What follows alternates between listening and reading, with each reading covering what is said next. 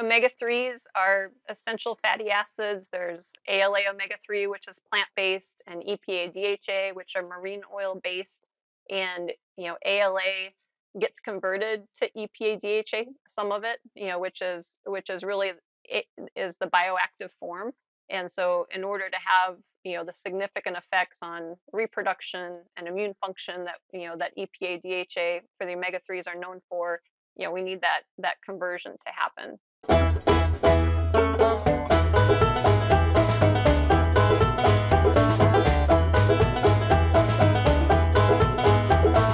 Hello, everyone. My name is Luis Ferrero. I'm one of the hosts of the Dairy Nutrition Blackbelt Podcast.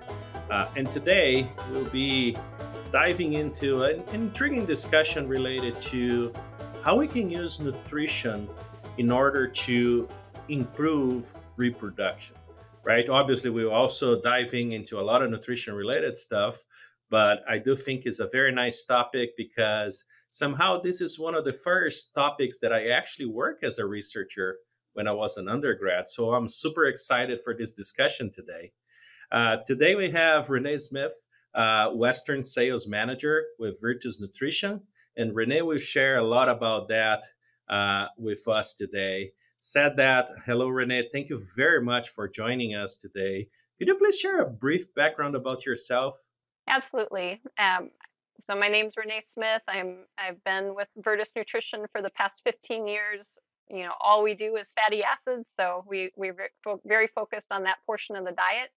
And I come from Wisconsin originally, so University of Wisconsin grad. Grew up on a Wisconsin dairy, and have been working in the industry for this whole time. So certainly passionate about really helping, especially being in nutrition for the last 15 years, how we can really improve the health of these cows by, changing how we feed them. And, it's an exciting area to work in.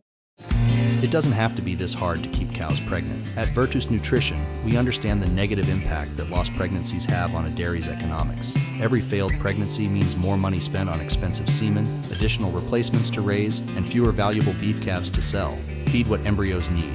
Strata with EPA DHA, the pregnancy nutrient. Absolutely. And I do think there's a lot we can discuss and continue to learn from that perspective. Said that, can you give us a brief review about what are omega-3s?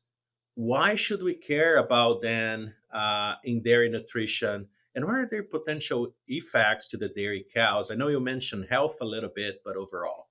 Sure. So omega-3s are essential fatty acids. There's ALA omega-3, which is plant-based, and EPA DHA, which are marine oil-based. And ALA gets converted to EPA DHA, some of it, which is really it is the bioactive form. And so, in order to have the significant effects on reproduction and immune function that EPA DHA for the omega-3s are known for, we need that conversion to happen. And certainly one of the biggest challenges is back to the mechanism of how EPA DHA works. That conversion from ALA to EPA DHA is very, very small. It's like 0.5% conversion rate. And, you might ask why that's so low. And it's because the enzyme that's used to elongate ALA to EPA DHA is also used on the omega-6 elongation pathway for linoleic, down to stearic. And so there's competition for that enzyme. And, the way we feed cows today, we just have lots and lots of omega-6 in our diets. Everything that's corn related is 50% roughly omega-6.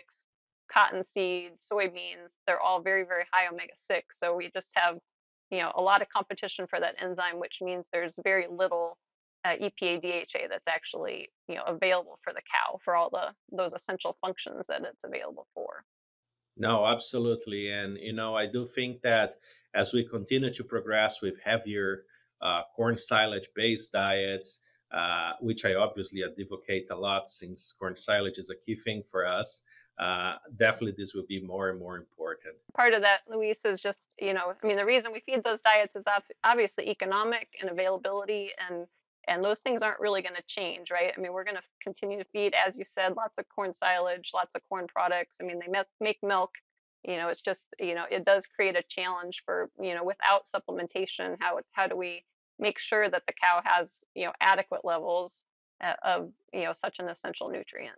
Absolutely. And I think our goal as a nutritionist should be to always learn what different types of additives or feeds that we can use in combination with that to continue to improve health, performance, and reproduction, right? Which is one of our goals today, learn more about reproduction. So please tell us a little bit of some of this new research that is available of feeding omega-3s to dairy cows and learning about reproduction, especially about the embryo quality, pregnancy success, which I'm assuming you also help with reduction in pregnancy loss. So tell us, how does that work, and what are you seeing with that? Right. The early work done on EPA DHA, which a lot of that was done out of University of Florida, was all fed at like 18 grams of EPA DHA. That's the amount that's in a quarter pound of our calcium salt, and so a fairly high level. And we saw reductions in aborts by half. 12% abort rate herd dropped down to 5 or 6%. Multiple studies. And that's really what we had been doing on dairies were early lactation, that 18 grams. And then it's always good when researchers ask that question, how low can you go? Do we need to feed that much? Can we feed basically feed a very low level to meet that essential nutrient requirement versus try to capture all these other performance gains from higher levels? And so there was a couple studies done, right around, it was like 2016, and then a follow-up in 2019 out of France.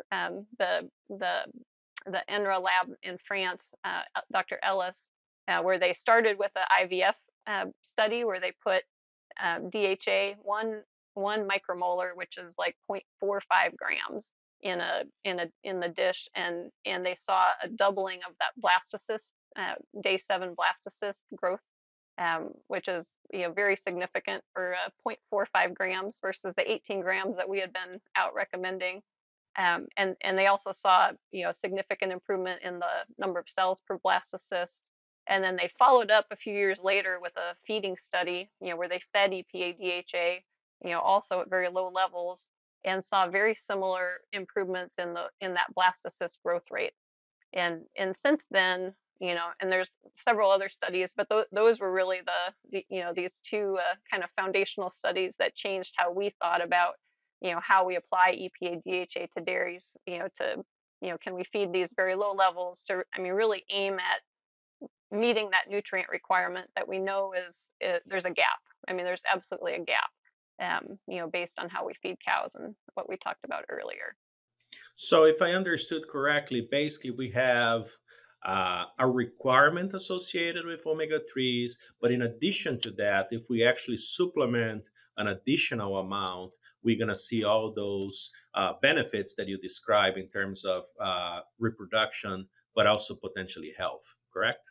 I really think we're below the requirement. When you put a 0.45 grams in and you see a doubling of that blastocyst growth rate at day 7, to me that says we're below what it's our normal. The amount of that 12% pregnancy loss that we're used to seeing, that's our normal, but it doesn't.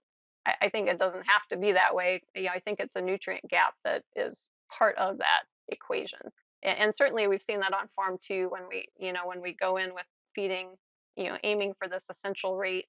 I had a herd that was 17% on aborts, and over 2 years they came down to that 9-10%, which is really nice to see that significant of a reduction at feeding that very low rate. No, absolutely. That's such a great improvement. So said that, right? How do we use this information as a nutritionist in order to update our diets and copy with all these potential benefits that we could be offering to dairy farmers? Yeah, I think the economics around reproduction have changed in the last several years too, which I think, puts EPA DHA back on the radar. At a, looking at, in the reproduction and heifer programs, we generally, that hasn't been a focus, but we've seen really good responses that nutritionists that have added EPA DHA into these breeding age heifers, targeting in that, prior to breeding for 30 days, and then post breeding till conformation. Certainly those that are doing IVF, there's a lot of EPA DHA being utilized in IVF, the really high dollar embryos, and a lot of money spent on those genetics. That's a no-brainer to have EPA DHA in those donor and recip diets. But as a whole, we look at, why cows leave the herd. Reproduction is still the number one reason, and there's a lot of benefit from improving the efficiency of that reproductive program. Oh, absolutely, and certainly brings a lot of value to be able to solve some of those issues. If I understood you correctly, so it's not just about the lactating dairy cows then. So you can also use some benefits of the omega-3s to heifers as well as dry cows, I'm assuming? Yes, we're really feeding it across the board. Targeting in heifers in that breeding period to really help with reproduction, since there's such a huge amount of our future herd that is coming out of those virgin heifers, and then we've also backed up those recommendations into the dry period, because the second mechanism that's just as important as the reproduction is that immune function and resolving inflammation, and you've got calving certainly as a number one, period that she, where she experiences inflammation, and then dry off is really second to that. And so really trying to make sure she has adequate levels of EPA DHA in the tissue to have a healthy resolution of inflammation. Absolutely. Well, all great information. I'm sure all the nutritionists, that currently follow our podcast will be very excited to learn about and hopefully implement on farm. So thank you again, Renee, for joining us today. Thank you at home for joining us and for your continued support of our podcast. We really appreciate you, and we hope to see you soon. Thank you.